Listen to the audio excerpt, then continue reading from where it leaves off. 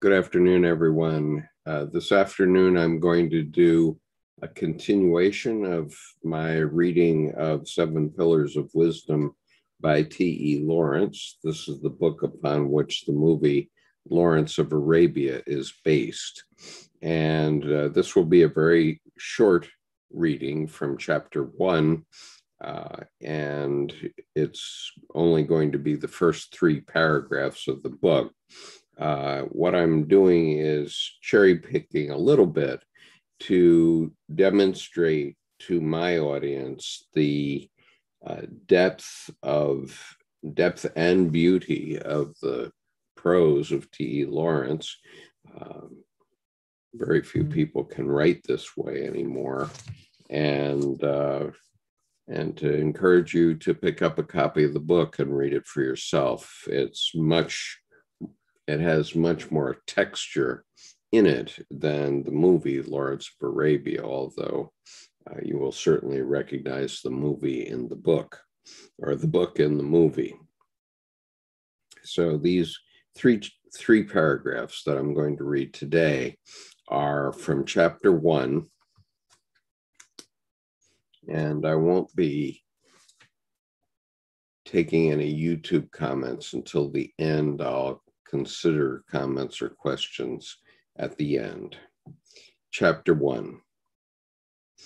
Some of the evil of my tale may have been inherent in our circumstances. For years we lived anyhow with one another in the naked desert, under the indifferent heaven. By day the hot sun fermented us, and we were dizzied by the beating wind. At night, we were stained by dew and shamed into pettiness by the innumerable silences of stars. We were a self-centered army without parade or gesture, devoted to freedom, the second of man's creeds, a purpose so ravenous that it devoured all of our strength, a hope so transcendent that our earlier ambitions faded in its glare. As time went by, our need to fight for the ideal increased to an unquestioning possession. Riding with spur and rein over our doubts,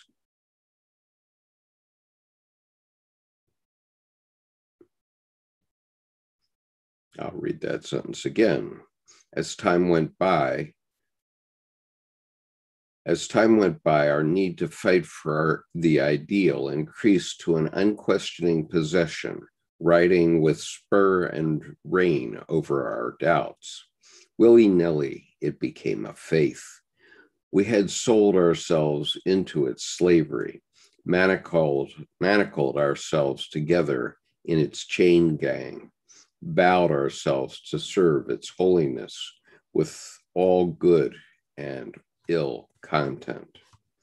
The mentality of ordinary human slaves is terrible.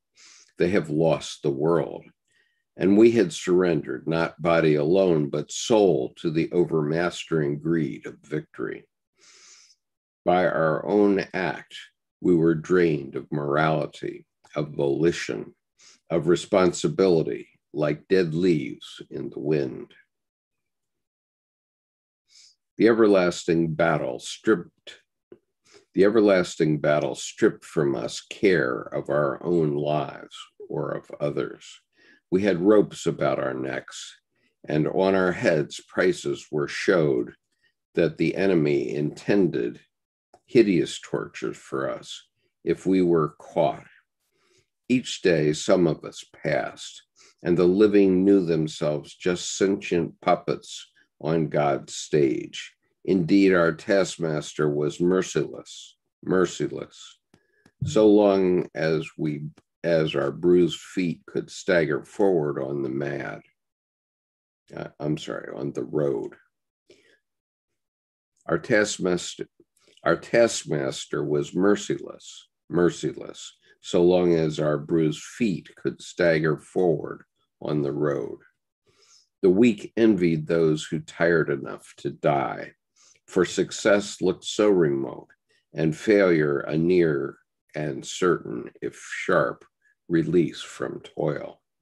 We lived always in the stretch or sag of nerves, either on the crest or in the trough of waves of feeling.